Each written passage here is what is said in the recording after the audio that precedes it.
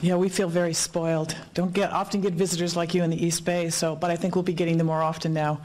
Finally, last but not least, one of the evidences of the LIT San Leandro's success. This is all about business attraction, retention, and expansion, right? So we have the next speaker here is Steve Scales, who's a partner at Power Factors, a tenant of the LIT San Leandro Dark Fiber Optic Network. Power Factors provides performance analytics and operation services to 20 solar power plant owners, including 3 large ones in California, and this is kind of random, 17 in Italy. Collecting data from hundreds of thousands of data points per second, 24 hours a day. So Steve, would love to invite you up here to say a few things, and maybe you could let us know why LIT San Leandro's fast fiber was a critical factor in your decision to move here. Well, thank you, Debbie. Thank you. Hi, everybody. Well, having grown up in Silicon Valley, born at Stanford, and pretty much seen what used to be a bunch of orchards kind of transform into what it is today, it was an interesting journey to end up in San Leandro, because I had spent all my time down in the South Bay and really didn't understand the history of San Leandro as an industrial complex and all the rich history that it had.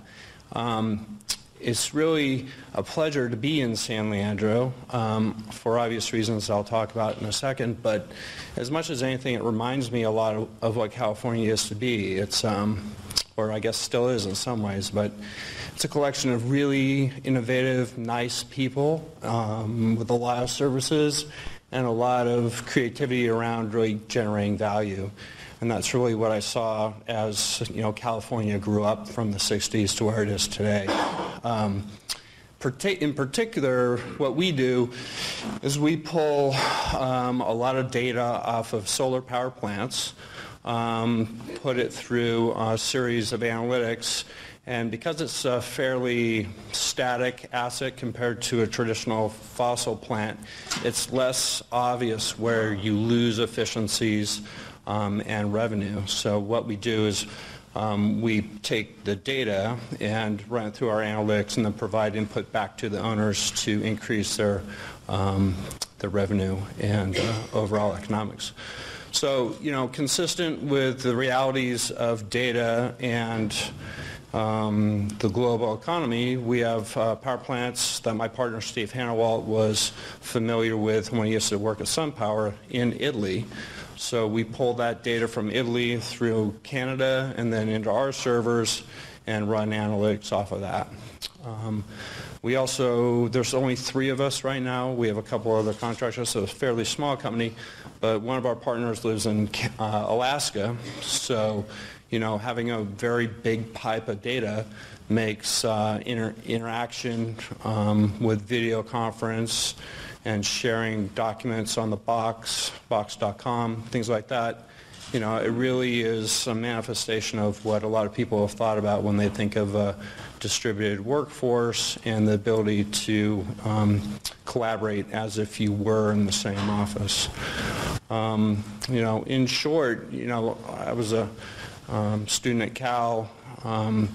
The whole incubator concept and collaboration, all of that is really based off the quality and consistency of your data. So, Pat Kennedy and LIT San Leandro, if you don't have the fundamental infrastructure underlying what you're trying to achieve, it really doesn't work. So for us, San Leandro, for all those reasons, was just a great spot for us to come, and really couldn't be happier. I've worked in a lot of different big cities, and San Leandro definitely has my vote. So, thanks.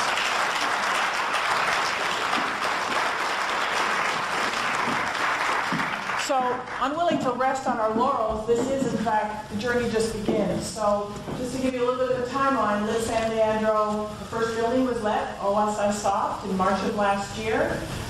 In November of this year, October, we got the Economic Development Agency approved a $2.1 million grant that's extending the fiber optic loop out another 8 miles.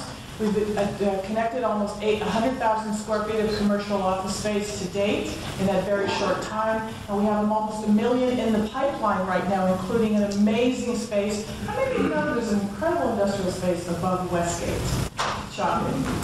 Okay, we're lighting that up in the next 60 days. So the opportunity there to really create a scalable industrial advanced manufacturing, scalable from startup to actual implementation is amazing there. So the jobs are coming, everything is definitely coming. Now, I don't know how many of you, how many of you have internet connection in your home? Who Comcast and AT&T who do a good job in providing service. You're trying to download things, maybe 6 megabits per second. If you're Comcast, maybe it's as much as 10, and they will provide you up to that kind of speed. If you're trying to upload into the internet, it's a little bit slower. We're going to give you a demonstration just relative to that. So know that where you're at probably in your home, 6, maybe 10 megabits when you're trying to download something. We're about to give you a demonstration of how fast this fiber is. And remember, we're running a lot of stuff off of it right now. So this is going to be the unused. This is the unused. So I'm moving off to the side, and you can take a look at it.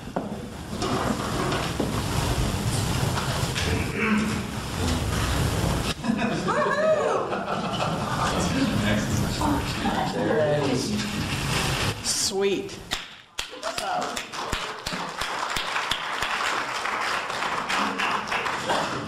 So that's uploading. The first number was downloading. So picture yourself downloading a video off the internet and you get that little swirly thingy that happens and you're like, oh, dagnabbit. You're not going to get a swirly thingy with this kind of fiber. So right now we're not talking about fiber to the home today. I'm sure down the road those opportunities will happen. Right now what we're talking about is commercial economic development, attracting businesses, retaining businesses, creating jobs here in San Leandro. So this is the opportunity, and so glad that all of you are here today to see the demonstration and hear the story. So I'm going to turn it back over to Mayor Cassidy right now. Thank you, Deborah. It's my pleasure to introduce Chairman Genachowski. He was sworn in as the FCC Communications Chairman in June 2009. He has focused the agency on unleashing the opportunities of wired and wireless broadband, pursuing policies to promote investment and job creation, drive innovation, foster competition, and empower consumers. Under Chairman Genachowski's leadership, the FCC has been a model for excellence in government, named the most improved agency in the federal government and one of Wired Magazine's top 7 disruptors. Prior to his FCC appointment, Chairman Genachowski spent more than a decade working in technology and media industries as an executive, investor, and board member. He was the Chief of Business Operations and General Counsel at AIC Interactive Corporation, Special Advisor at the private equity firm General Atlantic, and co-founder of the technology incubator Lunchbox Digital. It's my pleasure to welcome Chairman Genachowski to San Leandro.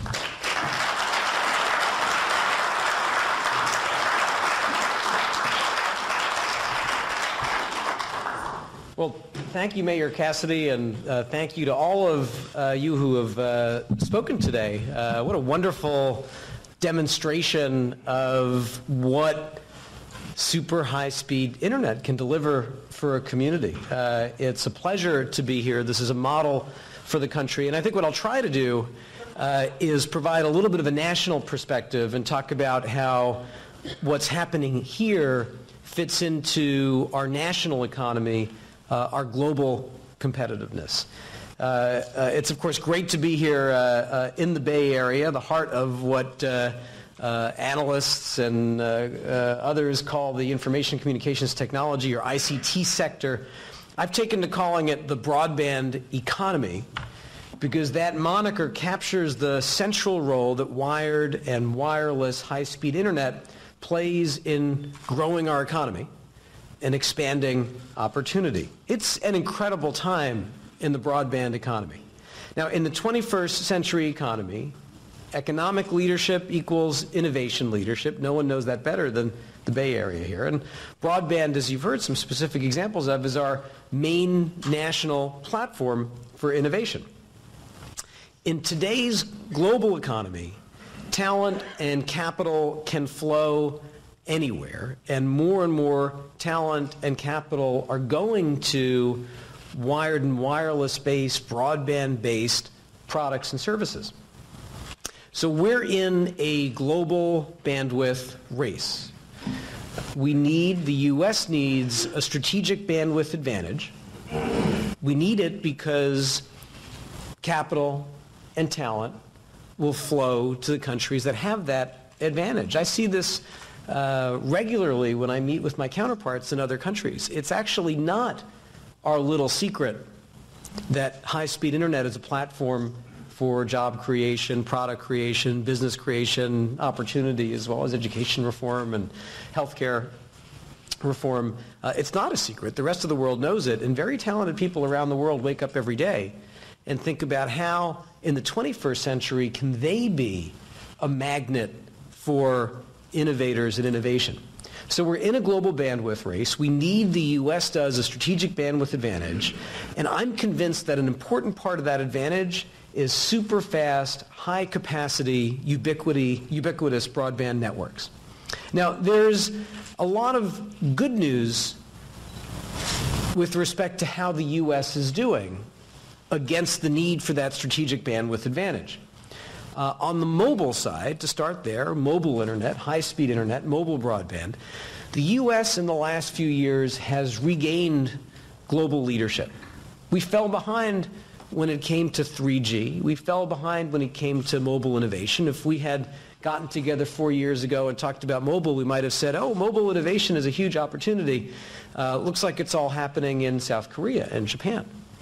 We might have said, 3G looks like it's the infrastructure, the mobile infrastructure of the future, except Europe is way ahead of us. Well, today it's a different world. When it comes to mobile innovation, the U.S. is the envy of the world. When you think about new devices, operating systems on the devices, apps on the devices, the U.S. is by far the global leader. Here's a metric. The percentage of global mobile devices that have American-made operating systems in the last 4 years has gone from 20% to 80%. And around the world, usage of apps is predominantly American apps, Facebook and Twitter and Google and a lot of other apps that you all know. Obviously, in many, many countries, there are important, successful indigenous applications, but this world that I'm describing, very different from the world 4 years ago. And now let's take mobile infrastructure, 4G LTE. 4G, of course, is the next generation of mobile standards. Some of you may already have LTE smartphones or tablets. LTE is 10 times faster than 3G. The U.S. is leading the world in 4G LTE deployment. We have more subscribers in the U.S. than the rest of the world combined. The U.S. is the global testbed for 4G products and services, and that's a big deal. Now, on the wired side, we've had good news in the last 4 years, too. The percentage of Americans who live in areas where they have access to 100 megabit networks 4 years ago was 20%. I can remember these because they're all 20/80 rules. So 4 years ago, 20% of Americans lived in areas with networks capable of 100 megabits. Today, that's over 80%. That's a big change in 4 years. On the investment side, even in the very difficult economy of the last 4 years, we've seen massive investment in broadband infrastructure. On both the wired side, it took a lot of investment to take wired networks to the speed increases that we've talked about. On the wireless side, even more. So from 2009 to 2012, investment in wireless networks is up more than 40%.